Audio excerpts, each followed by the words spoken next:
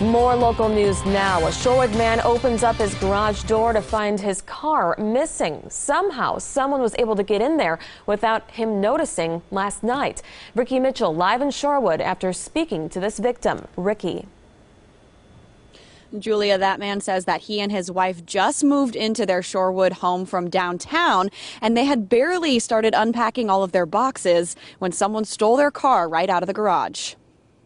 Could have been a lot worse, I guess, but very scary still. Zach, who asked us to conceal his identity, says he and his wife weren't able to sleep last night after dealing with this brazen crime so soon after moving into their new house. We were downtown, went to a plane, went to dinner, and came back and noticed that the back door was open. According to police, the thief or thieves broke through the back door of the home and then used a garage door opener they found to break into the couple's detached garage, taking Zach's Dodge Charger. Obviously, we moved to Shorewood thinking that it's one of the safer neighborhoods, and the folks in our neighborhood, our neighbors, have been here for 20, 30, 40 years, some of them.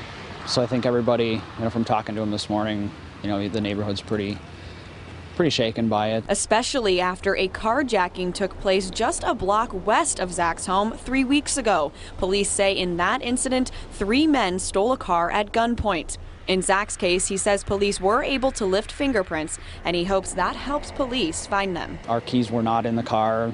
All the doors were locked, and it still happened. We have lights on, the porch lights on automatically at night, and it still happened. So I think just got to be vigilant and do what you can to keep yourself safe.